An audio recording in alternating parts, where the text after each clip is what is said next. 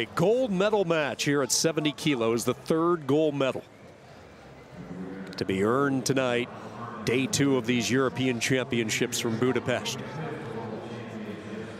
I'm paying attention to that right knee of Iakobishvili. Not sure it was that heavily taped yesterday.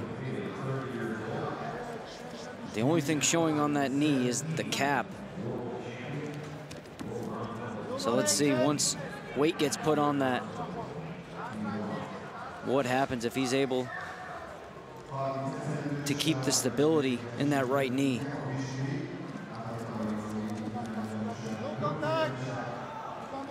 Iakobishvili was a 2016 Olympian, won a world championship in France in 2017, took 3rd at the 18 World Championships here in Budapest. It wasn't in this arena, it was across the street.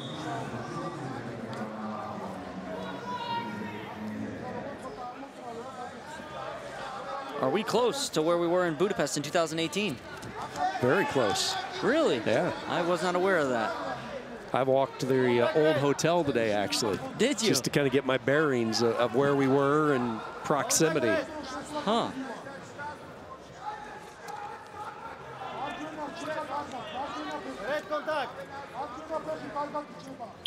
Halfway through this first period, verbal warning is going to be given to Georgia, Iakobishvili. Next time he will go up onto the clock. Forehead to forehead, these two wrestlers matched up.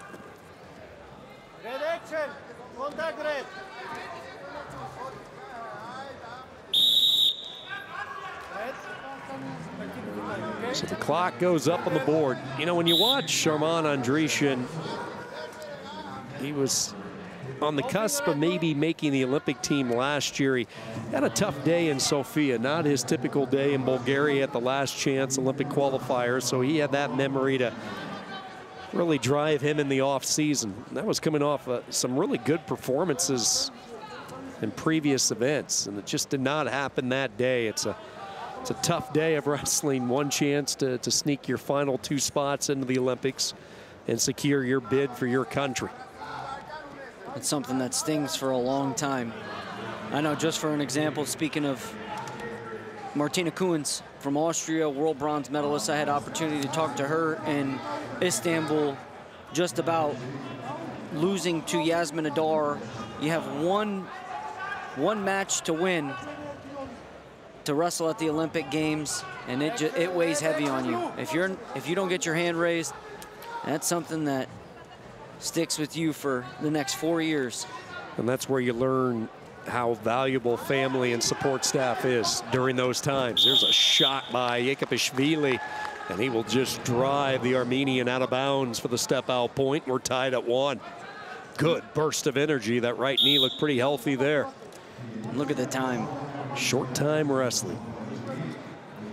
Precise timing from the veteran from Georgia. And we will go to the second period, tied at 1. You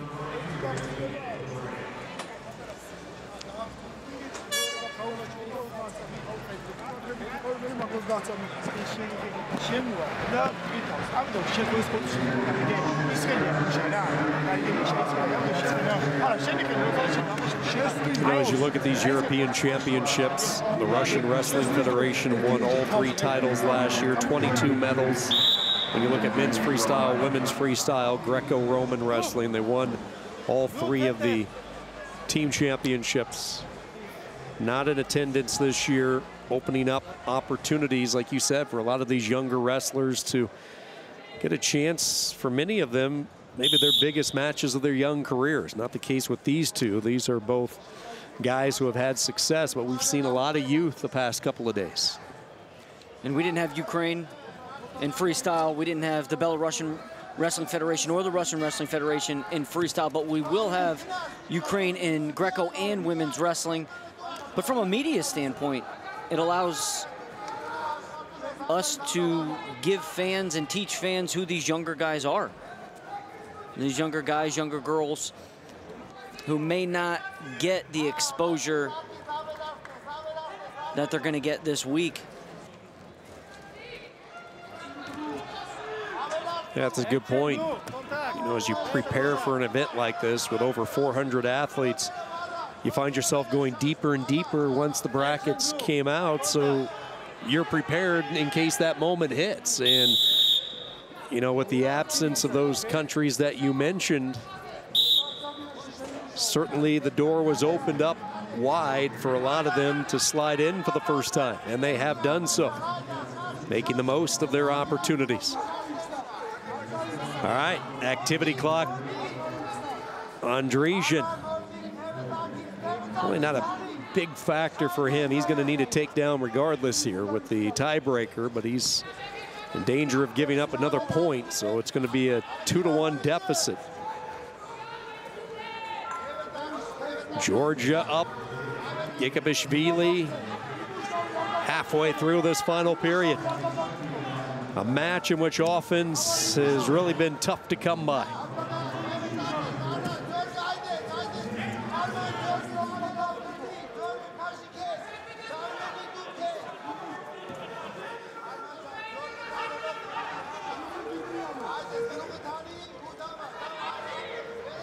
Andreasyan, head buried underneath, trying to stick in that underhook, maybe look for a turn, but bracing, pretty good stability, strength coming from Andreasyan, not allowing Iakobishvili there to get up, and a 2-1 lead stays the score with 52 seconds. Oh, now Iakobishvili is slow to get up. Yeah, there's blood all over the mat. It looked like he was holding the left side of his head. We saw a cut earlier. It was more on the eyebrow line, but this looked like he was holding it in his hair. Definitely did see blood on the mat, so they'll clean that up as well.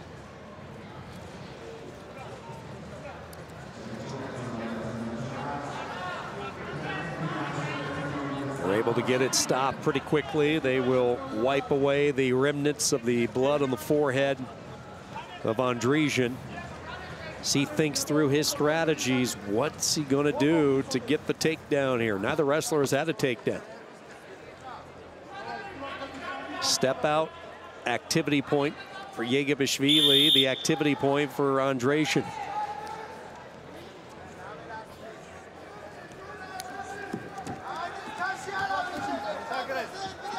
Man, these guys are just like battering rams, aren't they? They lead with their heads so much, trying to go around. Good footwork by Iakobishvili, just continued to circle with Andreasyan. Pace picking up, gold medal on the line. Will it be Georgia or Armenia? Working off the arm drag, tried to hit the go behind, nothing there. Still has the head of Iakobishvili, now comes in with that right arm underhook, trying to drive him over, but again, it's Iakobishvili not giving any ground. No, he's continued to stay in the center. How impressive is that? Because Andreasyan is certainly coming after him. And that is it. Low scoring bout for gold at 70 kilos. Zurabi Iakobishvili is your European champion.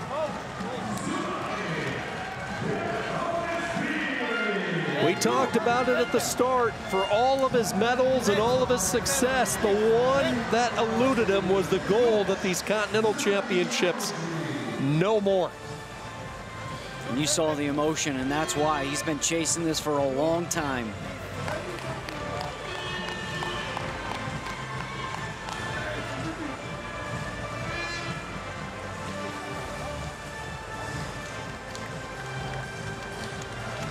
That final score a little misleading. Both wrestlers were really